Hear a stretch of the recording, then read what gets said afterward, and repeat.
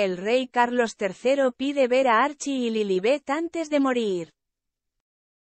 El rey Carlos III está en una situación bastante mala para él y su poder, ya que ha sido diagnosticado con cáncer, una enfermedad que de seguro no esperaba tener jamás en la vida, pero ha sucedido y ahora tiene que actuar en consecuencia. El rey de Inglaterra está preparando todo en caso de que tenga que dejar este mundo antes de lo previsto, ya que Carlos III está en una situación delicada. Toda su familia se está preparando para lo peor, y el primero es Carlos III, el cual está dejando todos sus asuntos en orden en caso de que algo llegara a pasar.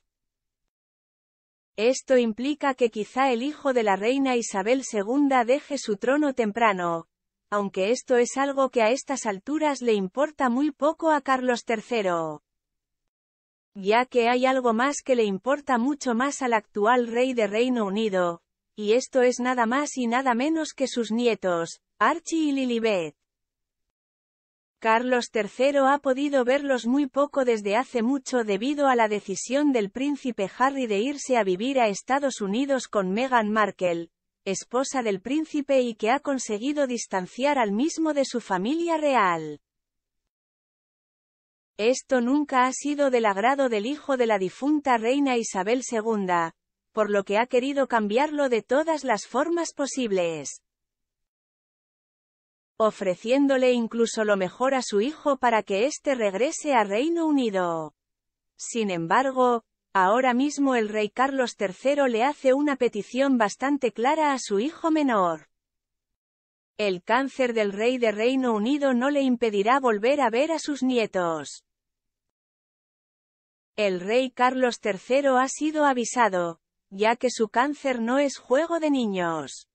Está poniendo todo en orden para de esa forma no tener pendientes en caso de que le suceda algo.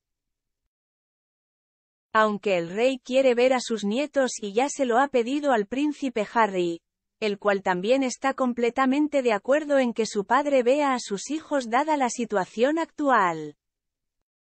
Sin embargo, hay una pieza en esta ecuación que no quiere permitir el reencuentro de Archie y Lilibet con su abuelo, y es nada más y nada menos que Meghan Markle.